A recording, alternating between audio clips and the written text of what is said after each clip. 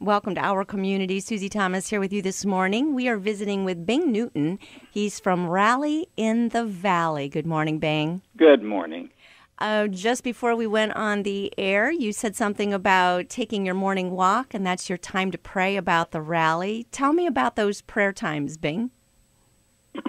Well, how it started was I have a treadmill, and so when the weather's not too good, I go on the treadmill. But it was boring.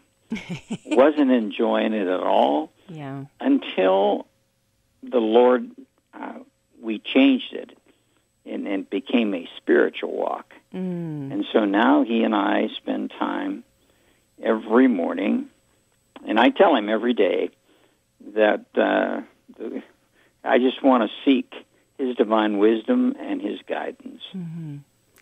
What a nice way to look at, instead of morning exercise, just a visit, a nice just walk with God. What a great way to look. That can transform our attitude about working out in the morning, Bing. That's amazing. You're talking about transforming attitudes. Let's talk a little bit about Rally in the Valley. What's this event about? Okay. This is the 8th year for it. And when it started, it ran anywhere from, for a person to come, would run anywhere from $10 to $30, depending on the budget of how much it would cost to get people in. Mm-hmm. But the last 2 years, it's been free. Really? This is a free conference? And it's a free one. How do you do that? Well, Susie, I don't do it and couldn't do it, but I know somebody who can. Mm-hmm. And so he supplies it all, every need. And in fact, Lord willing, this rally will be paid for before we ever get there. This is just remarkable. Has God inspired the hearts of underwriters, different business people? Who's providing we know that the Lord is providing the funding. What channels is he using to get these finances to you? Well, we think it's a one-on-one thing. Wow. So we have a fundraising committee, and many of them, they're just prayer warriors. But God is opening up doors, and many times these sponsors just send in their checks, and I've never met them in my life. Wow, that is so cool. And we're talking about, these things can be expensive. When you're working on these kinds of things, they add up. How much money are we talking about that it takes to put on Rally in the Valley? Probably in and around $90,000. That's amazing. Wow. Well, we're celebrating with you the Lord's faithfulness. We appreciate awesome. that. So let's talk about the rally itself. You aim for a men's ministry, yes? Yes. Mm-hmm. Why is that important? I've been going to Promise Keepers for many, many years. And I think the difference between this is that even though our lives were impacted, when it was over, we boarded our buses and away we went. Well, this rally is different because we live here, we worship here, and then the fire stays here. And so it's just meant for men to be raised up and to assume their rightful responsibility in the home, in their families, in their churches, in their communities. You're talking about local men. When we're speaking about who is invited, what counties are you hoping to draw from? Oh, they come from all over, really. They'll be from Cleveland all the way down into Steubenville and west. out to around Mansfield in that area. Wow, so northeastern to central-ish Ohio. How many people do you tend to bring now? Bang, I know you said this is the 8th one. Well, all I know is the Lord had us purchase 10,000 wristbands. Wow.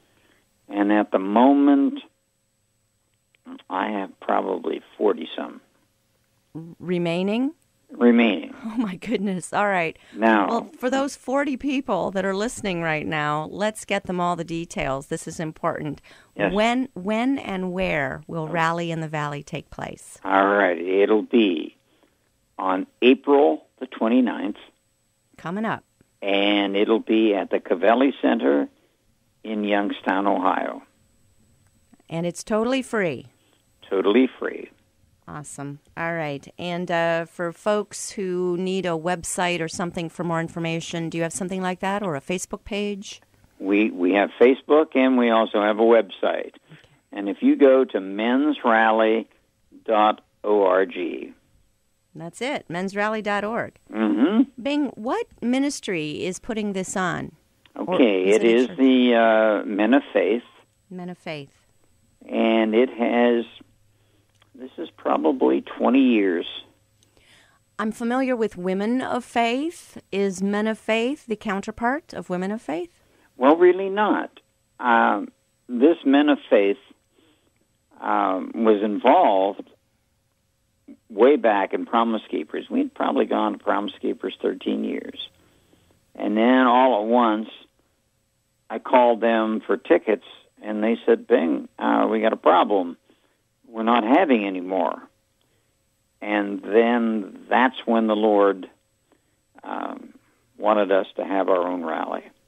So are you one of the founding members of Men of Faith?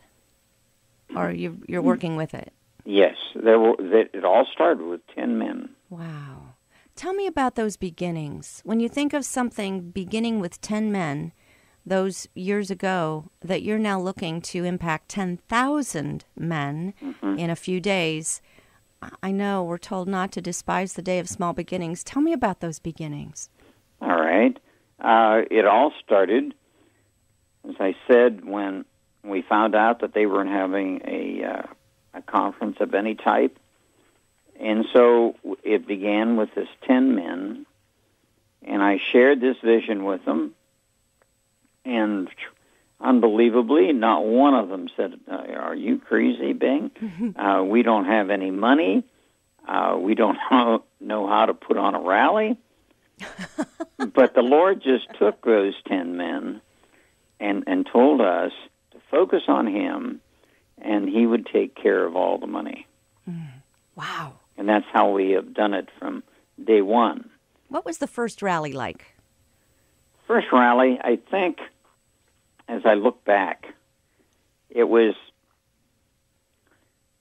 completely different from any rally that we're now having. Because it was more or less men just getting together. It was nice and impacting, but as it has grown, I think where it has grown is the fact that we have it's surrounded with prayer from the very beginning of the year until the rally comes. And so when it comes, you can feel the Holy Spirit, just His presence is very, very much there. There's really something when men get together to worship with other men. Can you describe that atmosphere for us? I think it was coming back from the very first Promise Keepers. I remember I showed a video clip. I was teaching a young adult class, and it was only about a 5-minute clip. But when I was watching, and the women, many of them started to weep. And I asked them, I said, what brought you to that emotion? And their responses stayed with me. They said, we've never seen men worship like that. Wow. And it's awesome to be there with men lifting up Christ like that. If I may, men have it tough. They've got a tall order because they're kind of feel the responsibility of family, of work, of not that women don't as well, but there is a difference between men and women. And we are wired differently, and men take on the responsibility to fix things, to fix everything. And so it's counterintuitive for any of us to let go and just submit to God. But it's got to be, I'm wondering, I'm not a man, but I'm guessing that it might even be more counterintuitive for a man to just let go and submit to God. But, oh my goodness, what happens when that happens? Can you talk about that a little bit? I think it's I guess, 20 years ago, I have to tell you that the theme of this year's rally is Stand in the Gap. Mm-hmm.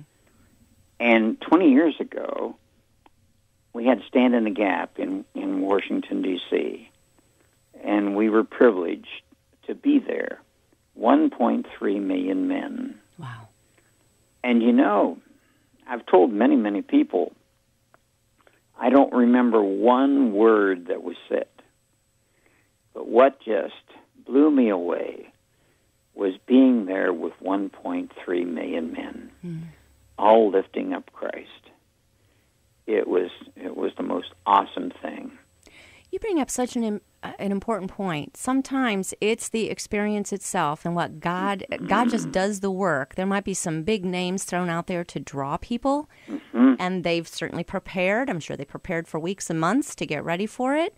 But the fact that you don't really remember anything they said, and yet God used them and that whole experience to do some powerful work, yes? That's true. In fact, I didn't even realize it was 20 years.